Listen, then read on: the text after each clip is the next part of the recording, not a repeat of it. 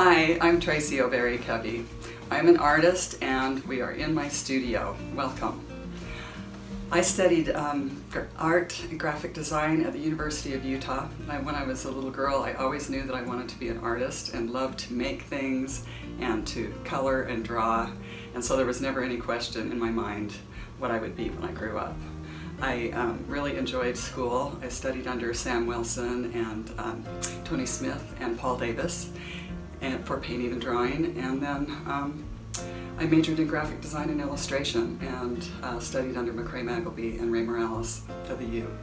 McCray Magleby was a mentor of mine. He did very illustrative graphic design, and that's what I love to do too. So I'm sure when you look at my paintings and my work, you will see a strong design influence from that background.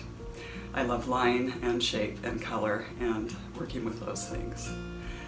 I grew up in Salt Lake City and have lived here pretty much my whole life and enjoy the natural environment that we have here. Nature is a really strong inspiration in my work. I love being outdoors, and animals and plants and good food and things that grow in the earth really feed my soul and oftentimes show up in my artwork. So that comes through in my art.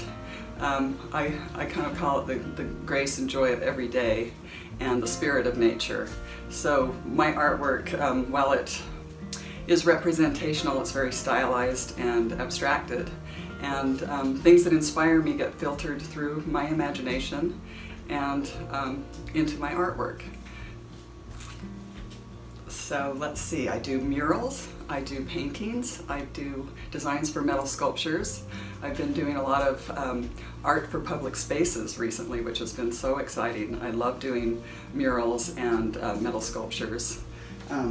These are some little scale models from, they're made out of paper, for some metal silhouettes that were designed for the Note District, the North Temple District, downtown. It was the entrance and welcoming entrance to the neighborhood of that area in downtown Salt Lake City. And there's also a large mural that's on a utility box there.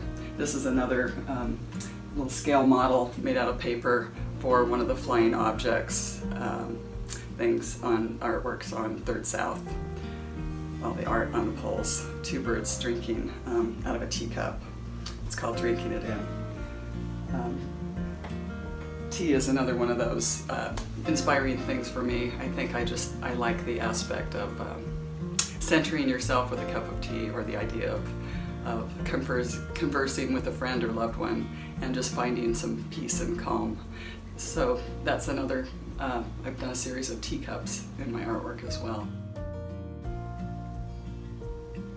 My studio is in a little pioneer cottage in downtown Salt Lake City. It's got wonderful natural light from a skylight.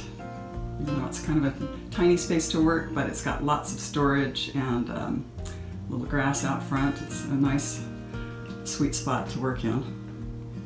I have my wall of inspiration and a drawing table where I do gouaches and smaller pieces. When I get inspiration and ideas, I often just jot them down really quickly in my sketchbook, just to capture a loose sketch of what I have in my mind. And I've been doing a lot of trees and landscape things lately. This is actually a sketch on tracing paper of that tree painting that was behind me. I often work in tracing paper so that I can just lay a piece of tracing paper over and refine and redesign my drawing, or refine some of the shapes and lines. These are some of the sketches for the airport mural, again using tracing paper, and I work really small in thumbnails, particularly with this project because it's so large. Working tiny really helped to refine all the animals and research animals, but I do go through a lot of iterations and research when I'm doing a project like that, and sometimes they're just little tiny sketches, just so that I can capture them on paper and remember what my train of thought was and what I want to see happen. in my art.